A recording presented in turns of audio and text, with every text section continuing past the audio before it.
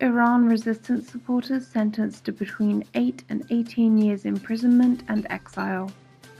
The head of the regime's judiciary in Gilead and Boya Ahmad province, the criminal Mullah Mazarei, announced that 6 defendants affiliated with the MEK were sentenced to imprisonment and exile from between 8 to 18 years on the charge of writing slogans, blasphemy against the supreme leader, and burning propaganda banners with the images of national and religious figures.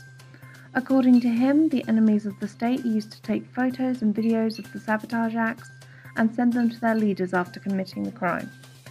Mazarei said, in a ridiculous and hollow gesture, the judiciary and the General Bureau of Intelligence of the province managed to have access to the photos and videos sent by this opponent group and arrested them in a surprise operation through monitoring, spreading intelligence umbrella, and the application of technical techniques.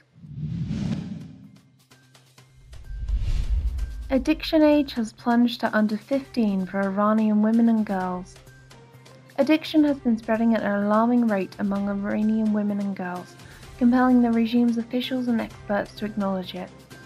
Akram Mosavvari Manesh has asserted that the average addiction age has dropped to under 15 years of age among Iranian women and girls. The Executive Director of Women's Studies and Research made the remarks on October 16th on the addiction of Iranian women and girls. She said, addiction age has dropped to the 15 to 18 range and even under 15. Mosavvari Manesh added, the worst social harm in Iran is addiction, which also includes women and girls. The disaster has even entered schools. Prisoner executed in eastern Iran.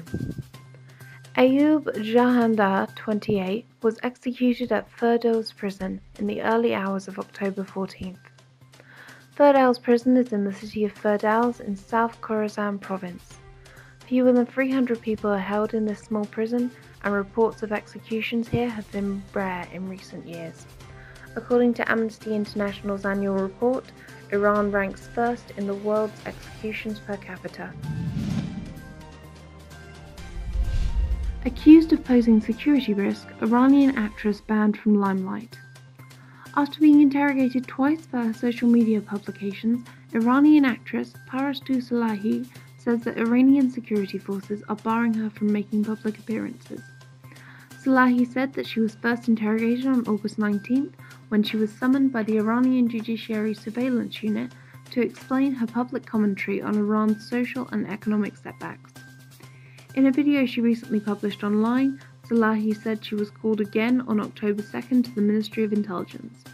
She said, the public wasn't to have knowledge of this meeting, but now I am being told again and again that I can't appear in public for security reasons. Salahi reported that she was being censured for using her public Instagram profile to decry issues such as embezzlement, the drop in the value of the Iranian currency, political detainees, rape, child abuse, and the Caspian Sea Agreement, a highly contentious diplomatic agreement that was recently finalized.